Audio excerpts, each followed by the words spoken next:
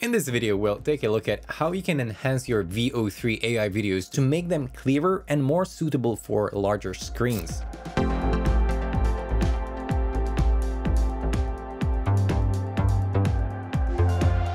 AI video generation in 2025 has gotten to a point where a filmmaker and an actor like myself seriously began second-guessing their choice of career. And the fact that these videos aren't even in 4K yet doesn't mean that we get to keep our jobs, as tools like the AI video enhancer in the UniConverter will make sure that those videos can be enhanced so even on big screens these videos look good. Later you're gonna need the UniConverter, so in case you don't have it yet, be sure to download it from videoconverter.wondershare.com.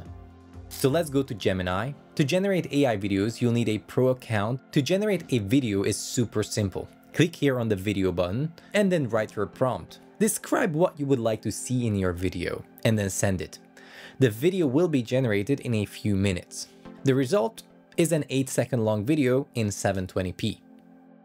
And these videos, by the way, are perfect for B-roll content when, for example, you need something specific in your video that you cannot find on stock footage sites. When you have your video or videos created, open the UniConverter.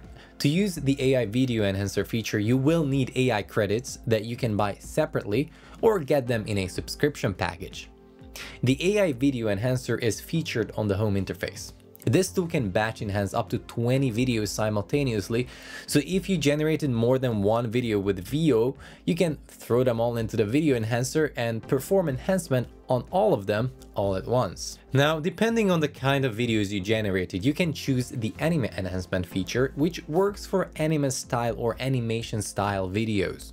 Here you have the option to choose between 2x or 4x enhancement. Alternatively, you can use the quality restoration feature that'll enhance the overall quality and clarity of the videos, making them more suitable for using them in higher resolution projects.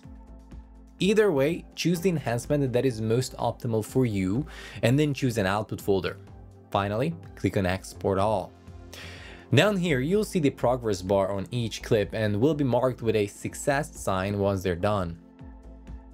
And now you can use these videos on a bigger screen or for projects in 4K. If this video was helpful, please leave a thumbs up on the video and subscribe to the channel. And should you have any questions, leave them in the comment section. Thank you for watching. I'll catch you in the next video.